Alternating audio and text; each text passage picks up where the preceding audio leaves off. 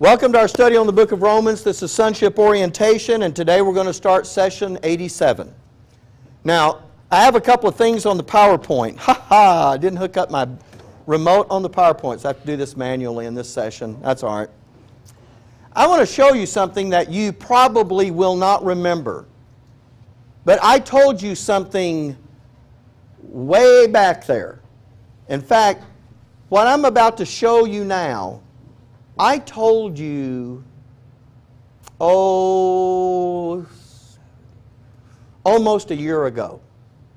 Now, we've covered a lot of ground in the last year, but I want to call your attention to the board. Do you remember what we covered last time? Did y'all watch the DVD? Did you? Okay. Do you remember when we talked about godly love and how you're going to get, you're going to get it in these 4 decision-making skills. You're going to get 2 parts here, 1 here, 2 here, 1 more before the end of the chapter. Remember we talked about that godly love coming in 6 parts. Remember all that? Do you remember that? I want to show you something I wrote in your notes in session 15 and 16. This is almost a year ago you were in this. When God uses the terminology of a man after my own heart, He's not saying, in addition to all those other things that He's not saying, that He's looking for a man who loves me with all his heart. Do you remember when we covered this, a man after God's own heart? Do you remember who we were talking about? David, all right.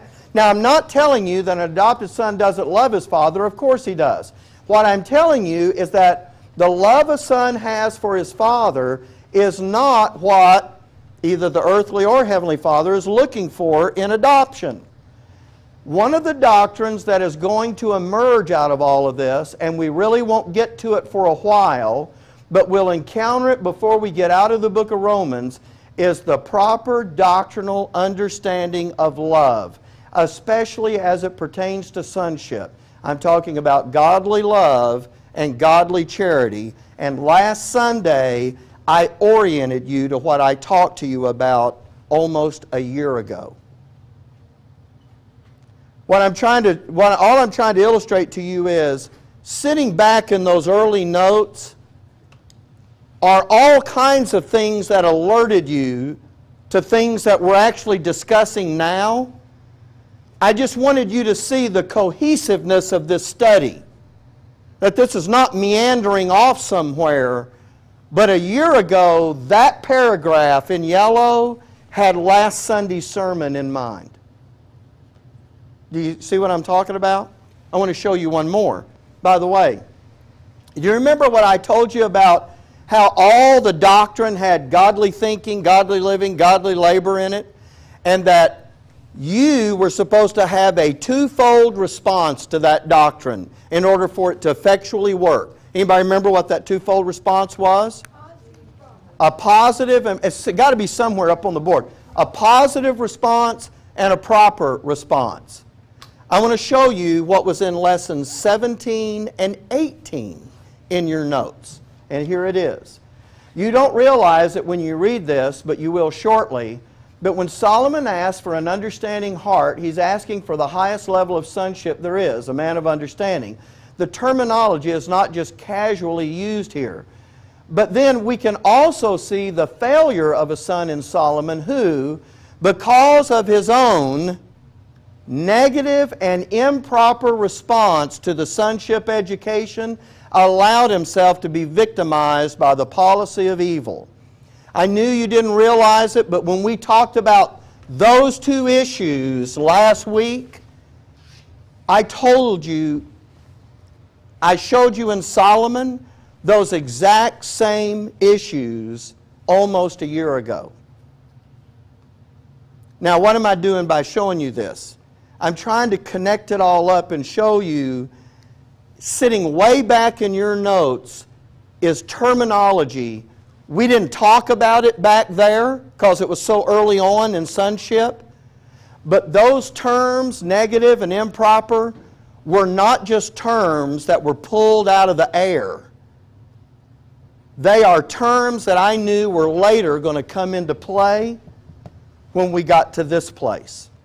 And guess what? If you forget about last Sunday's sermon, when we get back over to the doctrine in Romans 12 to 16, you're going to be then faced with that positive and proper response again as you go through that doctrine. Did everybody see how that connected up? I just thought that was a good thing. Y'all are all looking like, spilled your icy or something. Okay. Okay. Wow. Okay. I didn't realize I was going to bum y'all out so badly. Okay. And we've been talking about things that are going to be happening. And one of the things we've been looking at is what's going to be happening in the dispensation of the fullness of times. Ephesians 1:10, a verse that you're going to get very familiar with. Why are we discussing that? Because it's in the book of Ephesians that you get introduced to phase 1 of your level 2 education when you get subtlety added to those 4 decision-making skills that made you a simple son. So when you get subtlety added, as that's being done in the book of Ephesians, you find out that there are some things that's going to be done in the dispensation of the fullness of times. And since we've been talking about the creature, we've been talking about what some of those things are.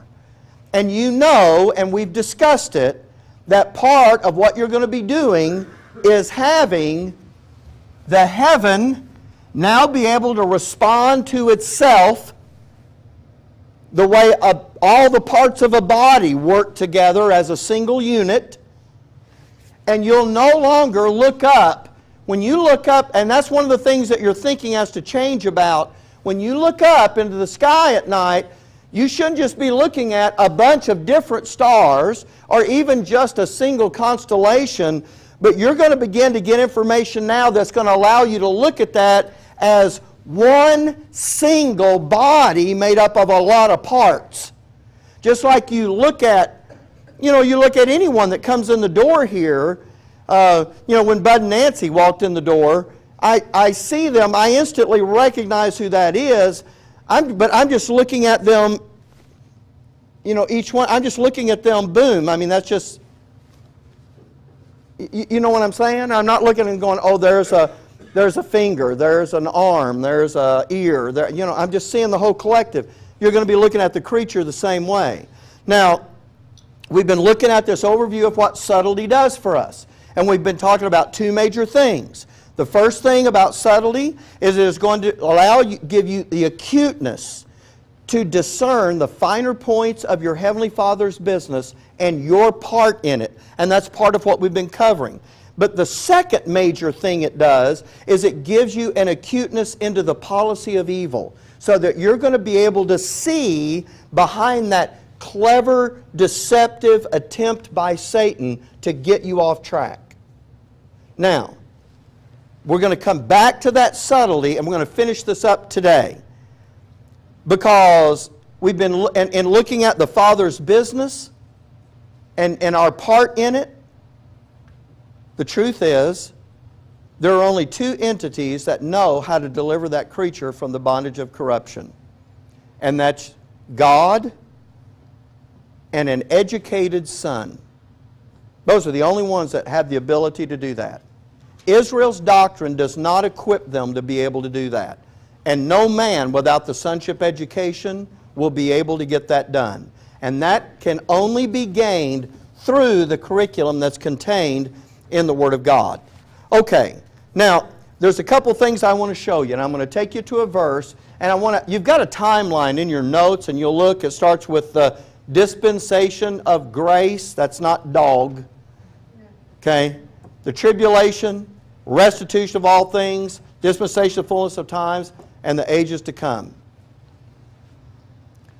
What I want to do is I want to show you that the difference between a couple of these that we haven't ever discussed too much. First of all, let's go to the restitution of all things, and here's the verse I want to take you to.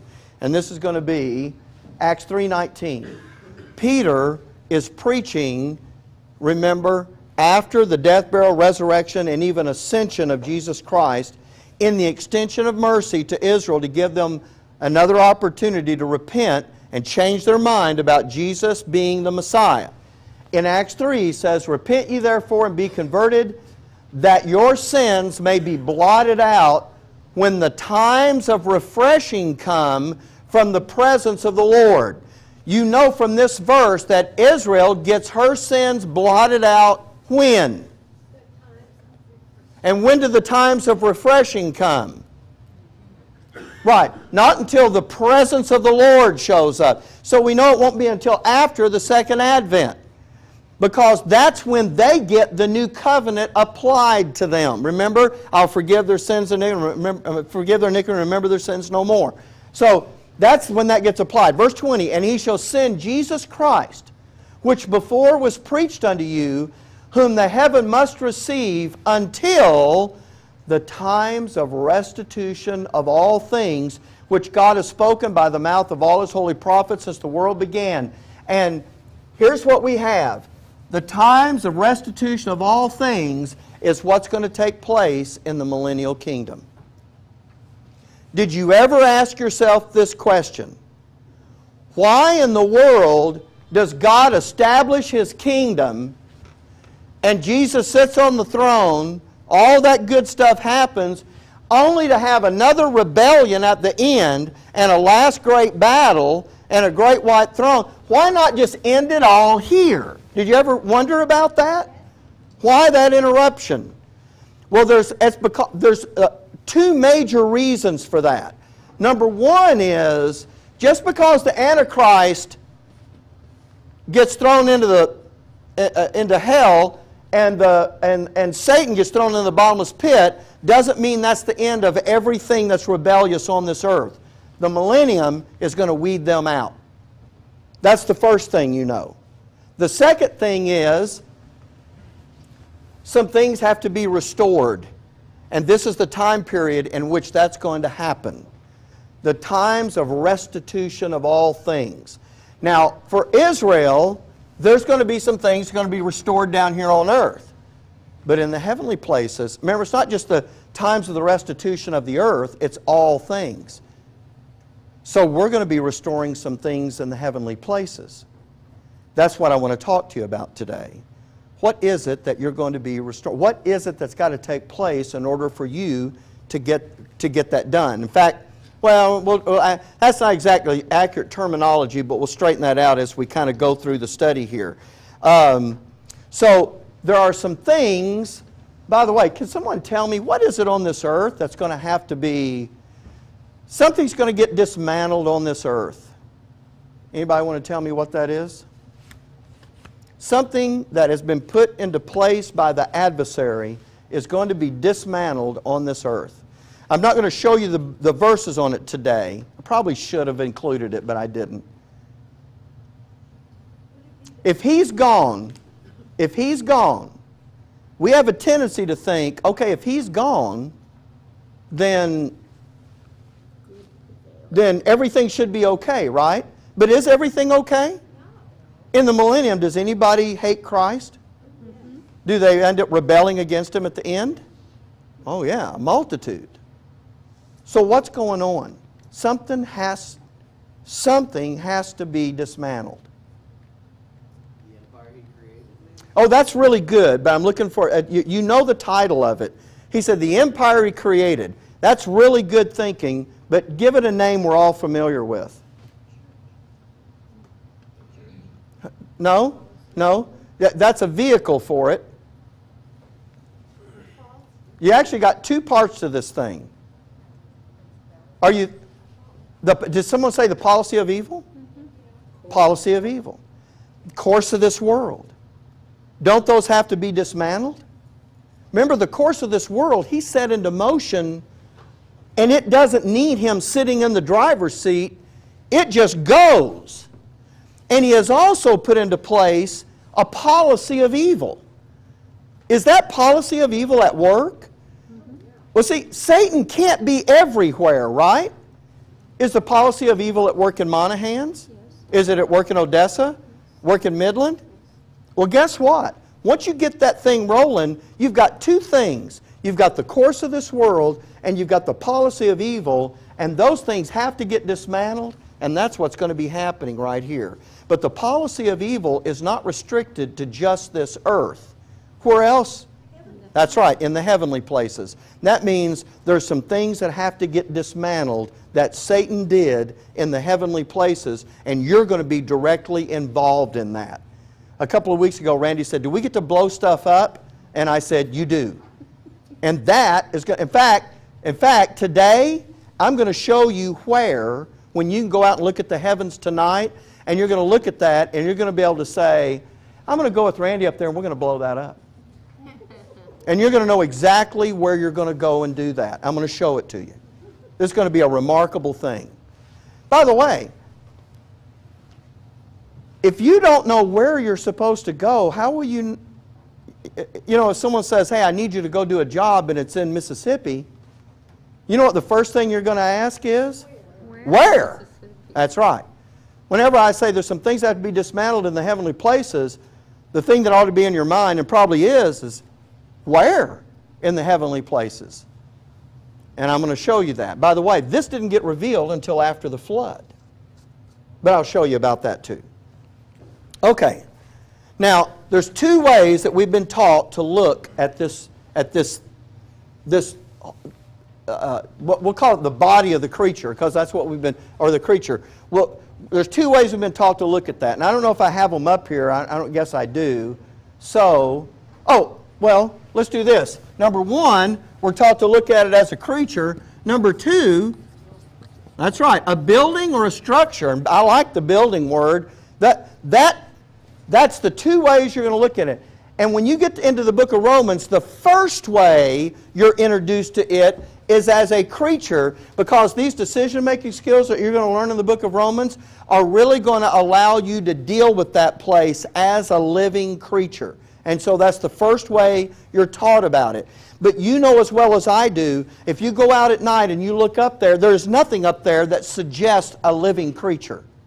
And that's because of the things that have been done, not just by the adversary, but by God in making a separation between the earth and the heaven. And secondly, by putting the creature in a state of, now we've described it this way, a state of paralysis. It just, Suspended animation. He's in cold storage. He can't respond to himself up there. That's all going to be changed. Now, the architectural structure is a little easier to see. We're going to talk about that too. But we've got skill sets that are going to require us to be able to see that creature in both of those ways. Now, remember, since we're talking about subtlety, what books do you know we're in? Ephesians, Philippians, and Colossians. When we get over there, you're going to see that why there's those three, and you'll understand more about that, so I don't want to explain that today. But what I want to do is show you that when you get over there, here you're talked about it at the creature. Remember all that was in Romans 8? For the creature groaneth and waiteth for the manifestation of the sons of God. Remember all that, the creature? But then when you get to Ephesians and you get subtly, then it's going to change from the creature to now as a building or as a structure. And I want to, I'm not trying to teach you this passage. I just want you to notice the terminology that's being used here. Look with me in Ephesians 2:19. Now therefore you are no more strangers and foreigners, but fellow citizens with the saints and of the household of God, and are built, and I've just highlighted these so you can see it, upon the foundation of the apostles and prophets, Jesus Christ Himself being the chief cornerstone. You see, this is all building terminology. In whom all the building fitly framed together groweth unto a holy temple in the Lord, in whom ye also are builded together for an habitation of God through the Spirit. Now, when we get over to Ephesians, we'll talk about this passage. Right now, I don't want you to try to figure out the doctrine. I just want you to notice all this building terminology. And in the first of it, if you go back and look, he's saying, well, he's kind of making an analogy. He's saying the apostles and the prophets are the foundation. By the way, that's not the apostles of Jesus and the Old Testament prophets. You understand who those are, right? Take you back 3 years to our study in the Bible. Before the canon of Scripture was completed, you remember you've got Paul interrupting, and now you know what's happening. There had to be someone in the local assembly that could identify infallible Scripture from that which was not. And then you had those that were responsible for copying that Scripture and getting it out to the rest of the churches. And that was the job of the apostles and prophets. People that don't rightly divide the Word don't understand that the word means, an apostle doesn't always mean just the 12 that walked with Jesus. Was Paul an apostle? Yes. Were there some other apostles that he names in the Scripture? Yes. And when he talks to the Corinthians, you remember, he's talking about those jobs that they've got. So when he talks about the apostles and prophets, you're reading in Ephesians 2, you know what he's talking about here. A foundation built upon the foundation of the apostles and prophets, Jesus Christ being the chief cornerstone. How is Jesus the chief cornerstone? That's a building term, right? But how is Jesus the chief cornerstone? Huh? He's the head? What do you... all that's true, but think about the building terminology and the context here. If the apostles and prophets were identifying Paul's writings as inspired Scripture and copying them and getting them out, why in the world would Paul come along and say, Jesus, if they're the foundation, Jesus is the chief cornerstone? Because it was based on what he told Paul. Right. You see? It's all, and why is he saying that? Because there are people today that will hear rightly dividing and they will reject it. And let me tell you why. All they have to, they'll be on board until you get to Matthew, Mark, Luke, and John. And when they hear me say, Matthew, Mark, Luke, and John is for Israel and their program and not for the church, the body of Christ, that just torques that bolt one turn too tight for them. And they can't deal with that. And they feel like if they're not going to do what Jesus said and did in the Gospels, they're somehow betraying Him. And that statement about Jesus being the chief cornerstone is the reminder that Paul is saying this whole doctrine came from Jesus Christ. It's just the doctrine for the body of Christ, where the Gospels was the doctrine for the believing remnant. You see? So we're not being disloyal to Jesus, we're just rightly dividing the Word. But people can't get over that. So okay. Now, there's another thing about building, and I've used a couple of illustrations in your notes. One of those is the church. When I talk about the church met together, you know what I'm talking about. Us, the individual members that make up this corporate body of believers.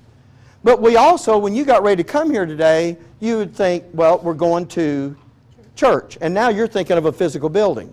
And you know what? It is.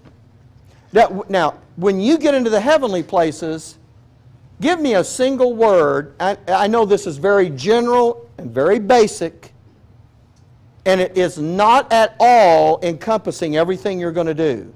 Give me a single word of what you're going to constitute a part of in the heavenly places. What is it you'll be doing up there? I'm not talking about individual things you'll be doing. I'm just saying corporately, we're going to be doing what? The body of Christ is meant to do what in the heavenly places?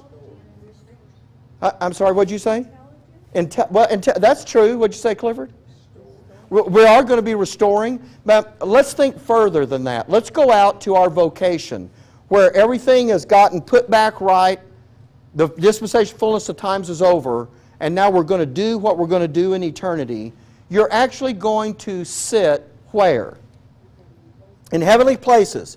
Describe for me the different elements of what you'll be sitting in. Government, that's the word I'm after. You're going to be part of a government. Now, don't get to thinking that's all there is to it. It's way not. But if you say, okay, I'm going to be part of a government up there, think of our government. You have a Congress You know what that's made of? Yeah, well, okay. House and Senate. Okay, I had some political science majors. All right. You've got people that have been elected that make up a assembly of government that we call a Congress. But you can also drive up there and see a physical building that people look at and go, that's Congress.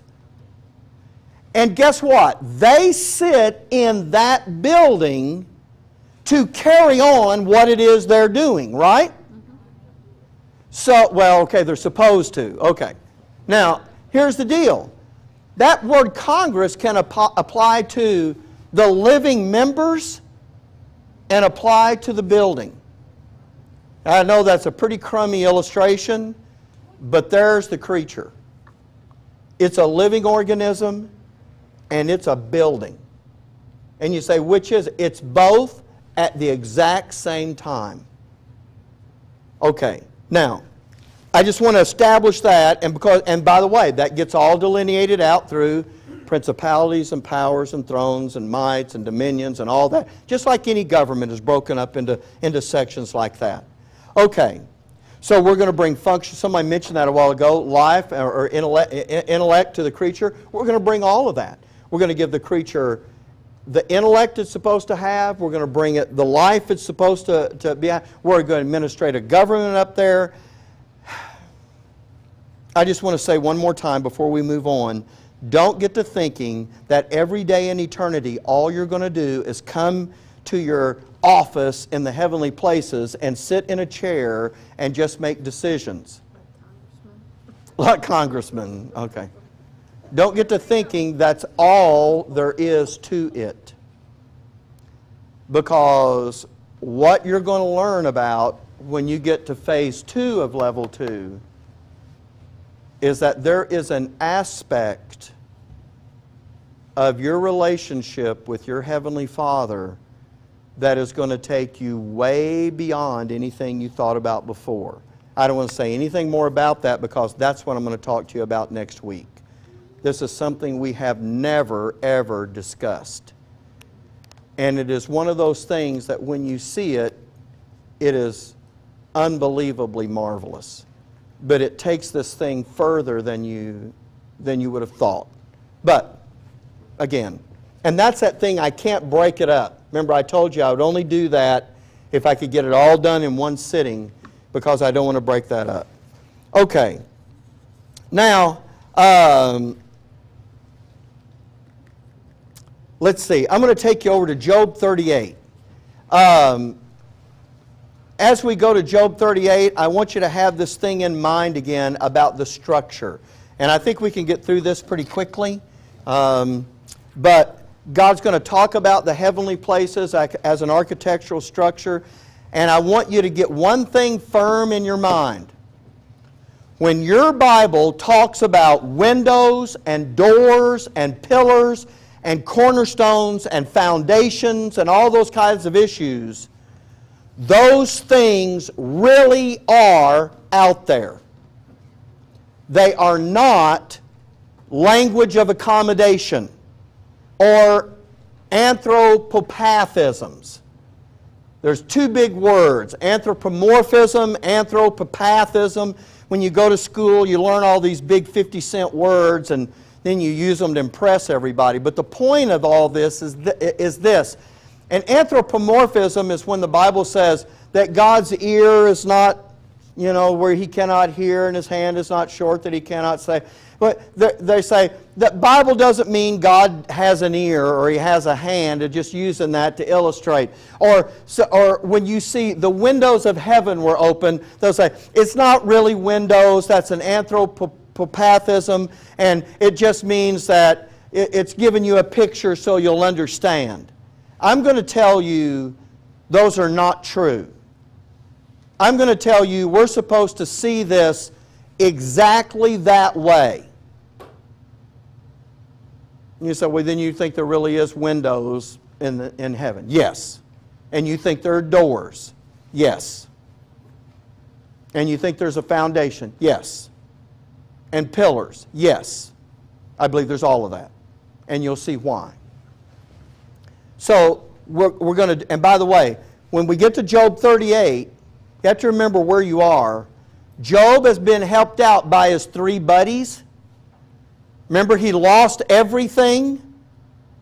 Lost his kids, lost his herds, lost his wealth, and his wife, being the helpmeet she was, said, "Why don't you curse God and die?"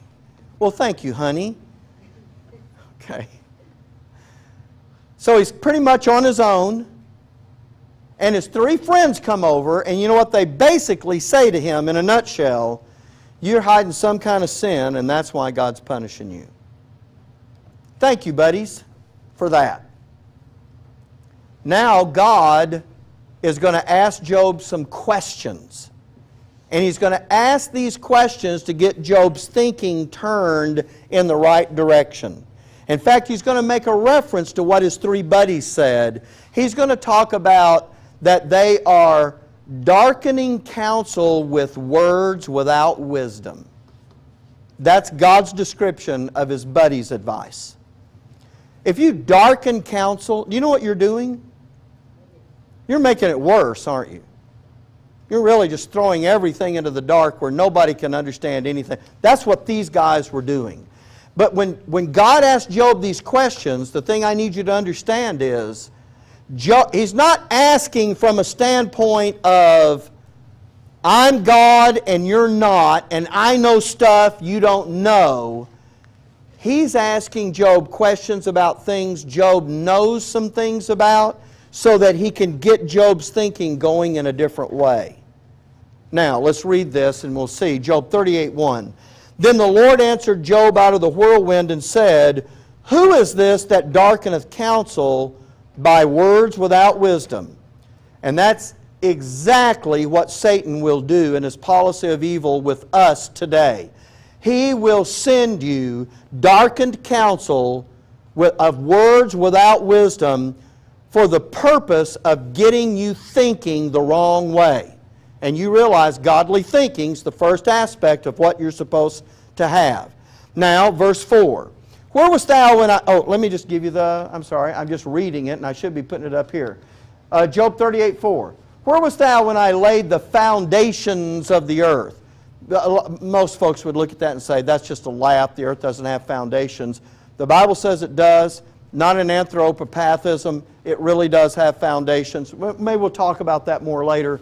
Declare if thou hast understanding. Now the question is not, do you know the earth has foundations? God's assuming He knows that. He says, where were you? Where was Job? He wasn't even around, was he? God's making a point here. Who hath laid the measures thereof, if thou knowest? When he says the measures of the earth, what's God talking about? He's talking about how big it is? You're going to measure something out? You know what that means?